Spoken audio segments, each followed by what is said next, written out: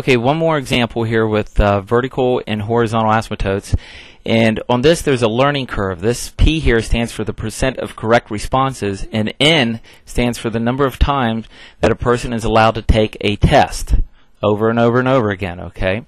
So we could get a table of values, we could graph the function, and in fact it is worth it to put this, you're going to have to put this function into the y equals, and I did that already, and you can see that I had to put parentheses around the numerator and the denominator. So parentheses around the 0.6 plus 0.75, parentheses again, x minus 1, close parentheses, divided by open parentheses around the entire denominator. I look at this function, I see that it is a rational function because I have a variable down the denominator. Now, a typical question on this might be, no matter how many trials a person has, no matter how large n gets, what is the highest percent correct a person can get? You might say 100% correct, but that isn't necessarily true. We'll have to see what happens to P as n gets large.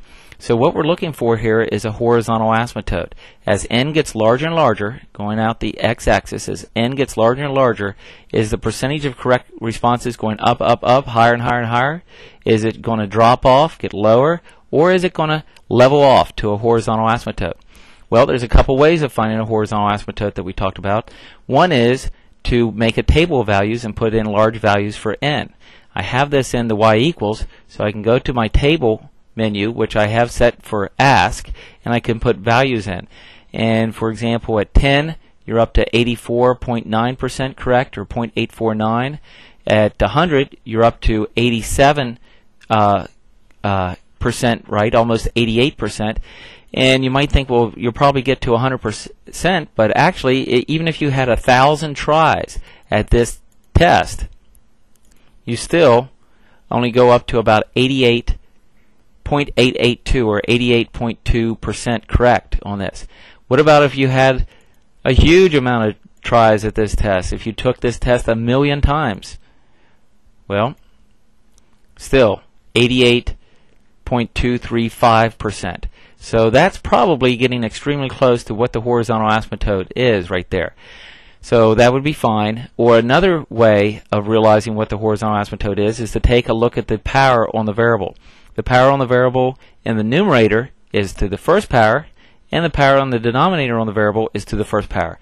Since both are to the first power, then it has a horizontal asymptote, and the location of that horizontal asymptote is at the leading coefficient of the numerator divided by the leading coefficient of the denominator. If you take 0.75 divided by 0.85, so let me do that a second. So if we take 0.75 divided by 0.85, we get 0.88235, so on. So that would be the exact location of the horizontal asymptote.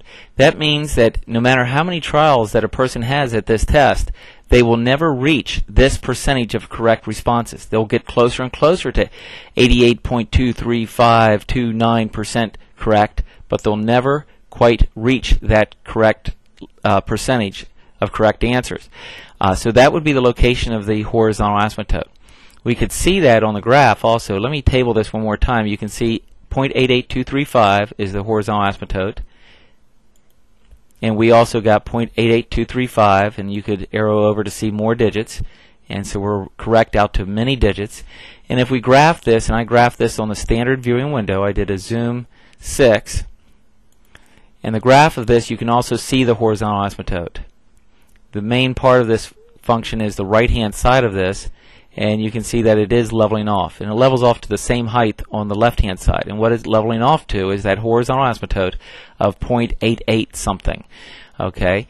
Now, another question the person might have is something about a vertical asymptote, although that doesn't apply to this problem. But if somebody said, what is the location of the vertical asymptote on this? Well, we would just set the denominator equal to 0 and solve it. And I solved that in the math solver, so let me hit math, arrow up to solver, and hit enter. Then let me arrow up, and you can see I have the denominator 1 plus 0.85 times the quantity x minus 1 set equal to 0.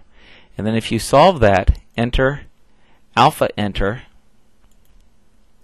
you'll get the location of the vertical asymptote, which is at negative 0.1764. So we can almost see that on the graph too, that it goes vertical right there. Let's take a look at that. Right around point something, see how it goes vertical at that area. There's a vertical asymptote there. It means it's undefined at that point. In other words, if somebody had that many trials, that negative point something trials, which doesn't make sense, your percentage of correct responses would either be positive infinity or negative infinity. It's a disconnected graph. It's not continuous, and there's a vertical asymptote at that spot. But that's how you can find your vertical asymptote. In other words, if I plug that value into this function, that value that I had for the vertical asymptote, I would get error because it's undefined at that spot.